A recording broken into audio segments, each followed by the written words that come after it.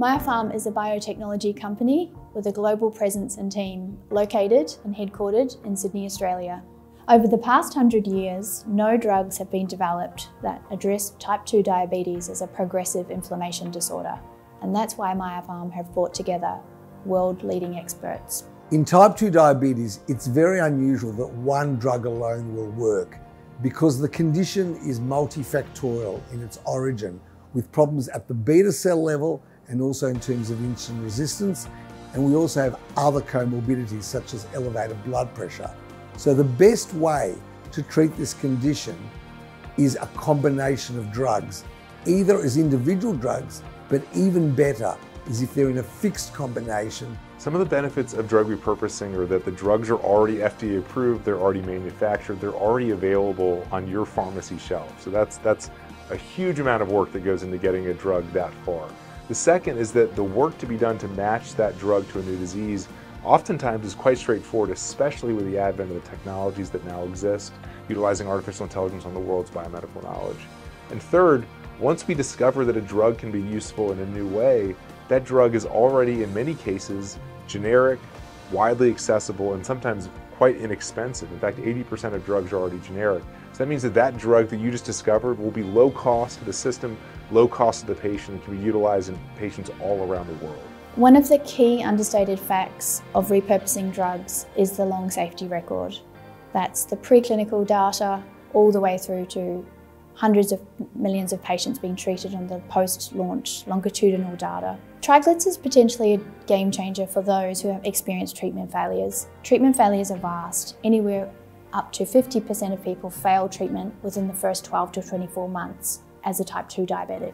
Our early research indicates that the anti-inflammatory effect could redefine this product, TriGlytza, as a first-line therapy or be given as an adjunct therapy. Where the anti-inflammatory effects of TriGlytza can affect diabetes, complications, and the associated conditions. TriGlytza forms right in the middle because inflammation affects resistance, inflammation affects the beta cell, and all the other stuff, genes, environment, progress to the whole syndrome.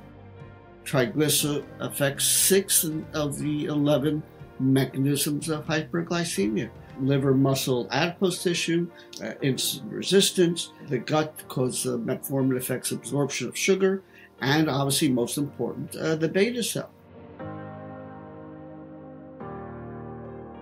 It seems clear that residual inflammation is an ongoing disease burden independent of glycemic control.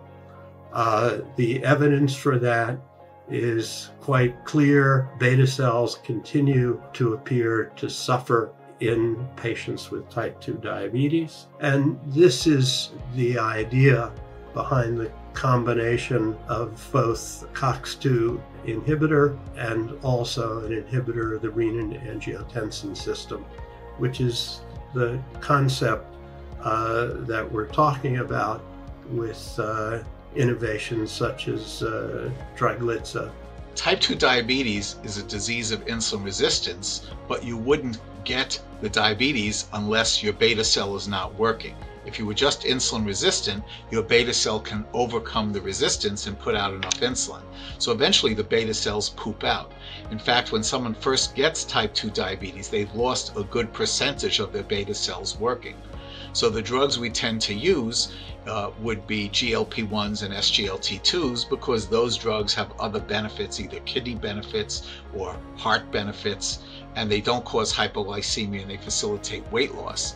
But despite those drugs, over time, the beta cells may continue to burn out from the basic disease state, and therefore something more has to be done to secrete insulin. Type 2 diabetes is a global problem. In the US, there's 30 million patients with type 2 diabetes.